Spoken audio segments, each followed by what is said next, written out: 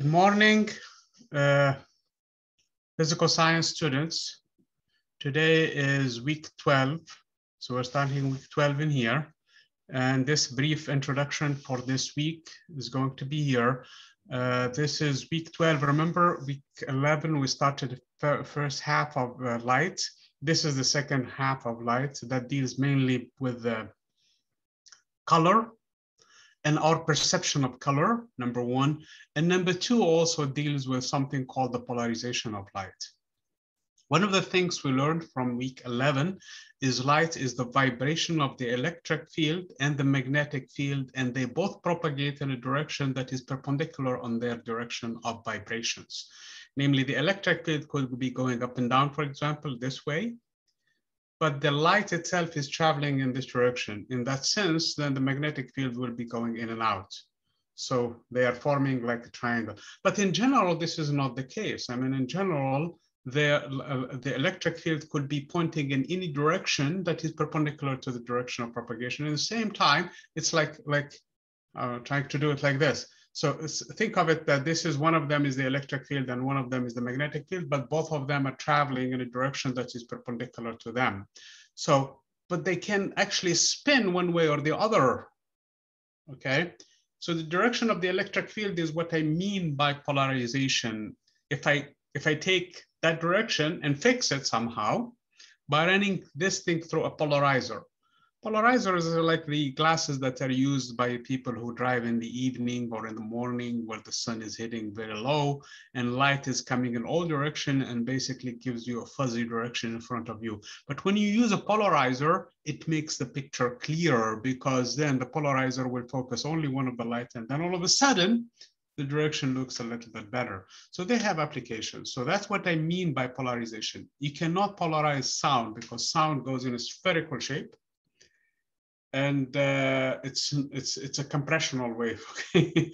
if you polarize it in the compressional direction, you kill it basically. There is no more sound that is going to propagate. But for the electric field, for the light, I'm sorry, you can, because it's traveling in a direction that is perpendicular to where it's oscillating, so you can pick a direction. That is what we mean by polarization. So let me share with you the screen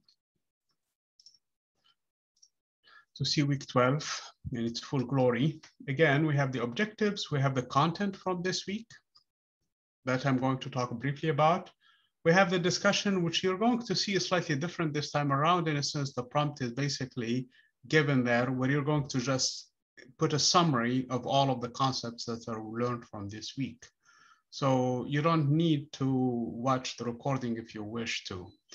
And then we have the PowerPoint, the typical stuff. And then we have a homework. All of the problems, I think there are 7 problems. They were discussed in detail in the previous recording. So I urge you guys to go and watch that recording to see how the problems are solved. With the exception of the last problem, and that is because it deals with the polarization. So again, watch the recording in there. We're going to briefly talk about the last problem, and you should be ready for the homework. Should you have any difficulty with the homework, please let me know. And then I have a survey here. The purpose of this survey is to tell me how the course is progressing with you and what we need to do to make it better. Okay, what are the things that we think we should really keep on doing and the things that probably need to change. One of the things that probably are going to be changing is the amount of the recordings. I'm going to try to keep this recording short recording, okay? Anyway, so again, the objectives, let me click on them. So we have 2 discussions that are in here. Don't forget them. We have the homework. And we also, the reason why you have 2 weeks together is because it's only one concept. It deals with light really, okay? And then we have the progress report that I mentioned before. So let me go into, and the concepts there, the second half of light, that's why you see only a slightly 3 number of objectives in here. They all deal with the color and how light travels in different media and the law of dispersion. And that gives me what is known as, or at least some of phenomenon that we know, for example, rainbows, okay? And then the polarization that I mentioned in the beginning. So let me go into the content. because that's where the things are happening.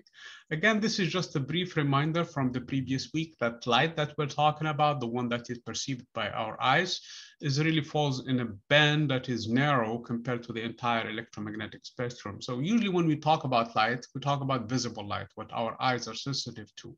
So this is what we mean by it. Light, as it goes through different media, can be absorbed entirely or partly. For the most part, materials, they're reflective except for certain frequencies, and hence you see that perceptive color, okay? The lack of one color gives this material specific shade of color. And if it emits back that color and absorbs everything, it's going to be that specific color, depending on which direction you're looking at it again. So this is in a nutshell how light is. Again, our eyes, they have three basic sensors, okay? They have three receptors, cones actually in the eye.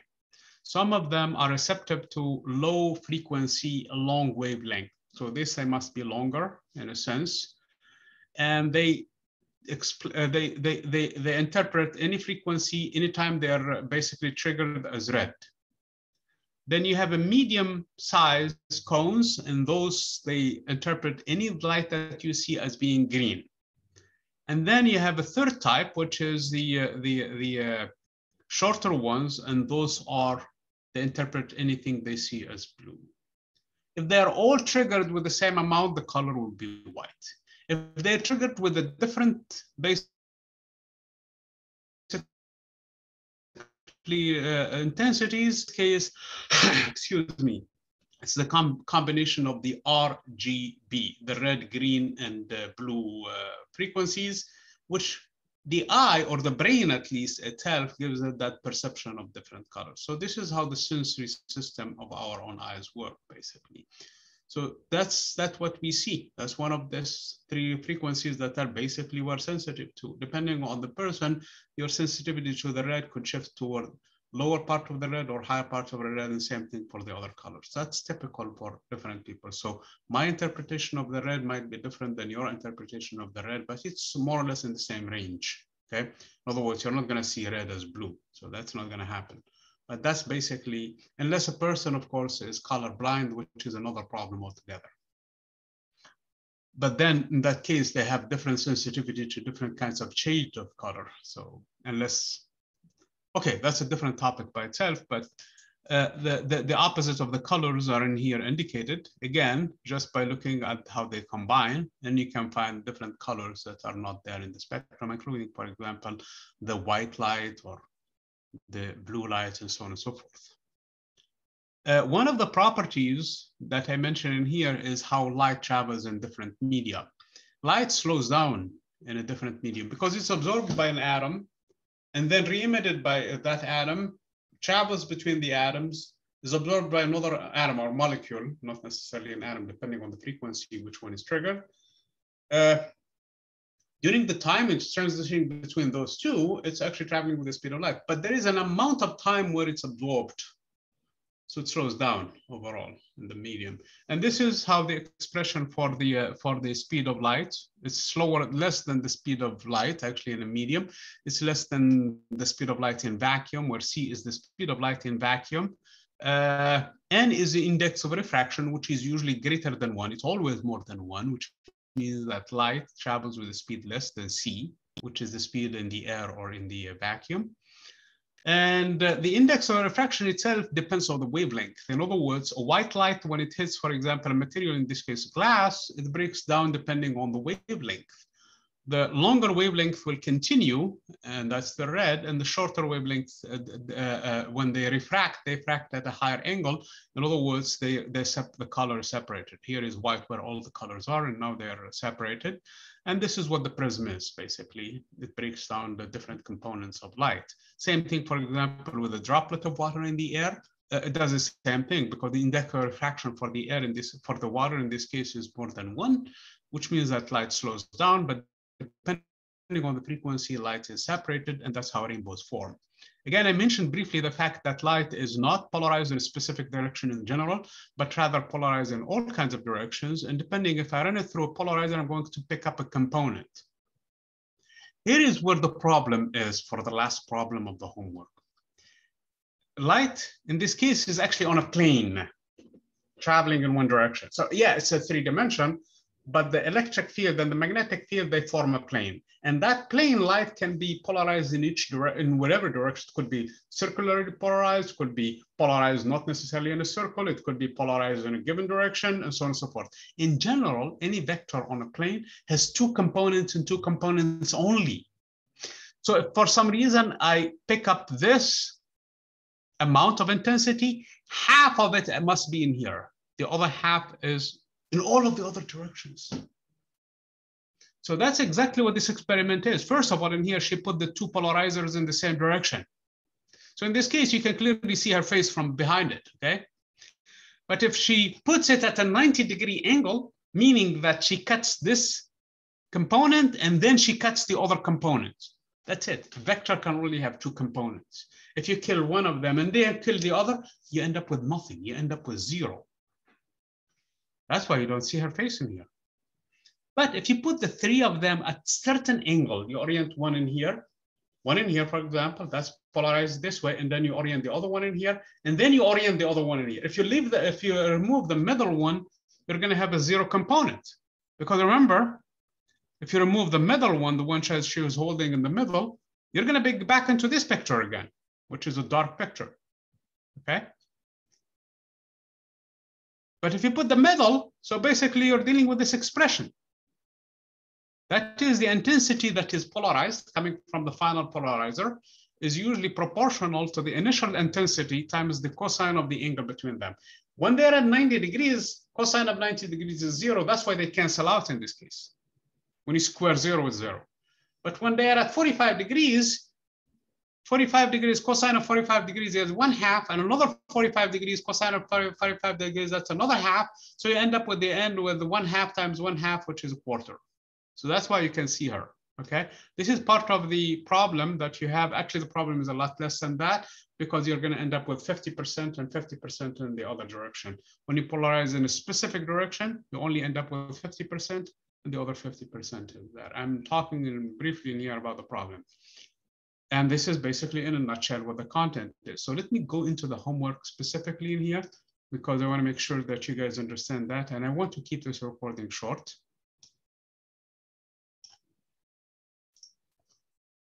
Because that's the last problem we did not discuss last time. So here is a problem. When light strikes a glass perpendicularly, about 4% of the light is reflected at each surface. So light is coming and hits a glass, 4% is reflected. Show that the amount of light transmitted through a pane of window of glass is 92%. So again, 4% is reflected. That means that in one direction, that means 4% is also reflected in the other direction, which amounts to 8% altogether, which means 92% is transmitted. Again, just by using the formula that I was talking about in there for the polarization in this case, is 4% in specific direction.